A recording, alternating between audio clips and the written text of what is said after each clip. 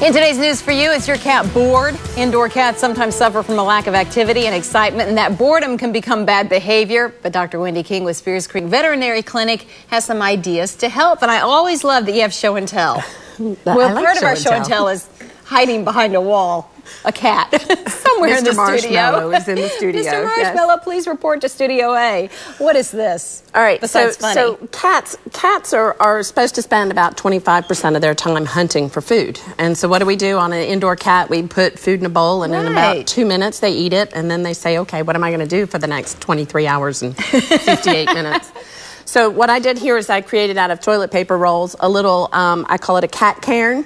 And I actually put the kibbles in it. And it was so neat to watch my 14-year-old cat go up to it, sniff, reach in, grab a kibble out, and ate it. And so he's actually hunting for their food. That is a great idea, Wendy. Another way that you can do it is you can use these shallow dishes. Just put a whole bunch of shallow dishes out. Just put a couple of kibbles in each. You measure out their food and put it in the kibbles. You can put it underneath the couch, on top of the refrigerator, lots of different places so that the cats can hunt their food. Now that is creative. Cats do like height, so remember to give them places for height, because they like to look out, like maybe out a window or on top of the refrigerator. I was going to say, my cat, one of his favorite places is the top of our refrigerator, top of our dresser too. And I recommend that you stimulate all of their senses. With like visual, you can do a laser beam. They love it. The kids can do the laser beam and not get in the way of the claws. I guess I always thought of laser beam as being irritating, that was like a cruel trick. No, but they like that? They love it, and they won't stop. They just keep going. Interesting. Okay. They keep going.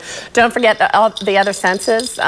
Anything that makes noise is fun for them. I did have some catnip in a catnip plant, but Mr. Marshmallow likes catnip, and so we're using it to try to find them. Yeah. You're the best. If you have any pet care question or want more of these creative ideas, go online to wistv.com/4 p.m. and Dr. Wendy King will take your questions until 4:30. Dr. King, as always, thank you.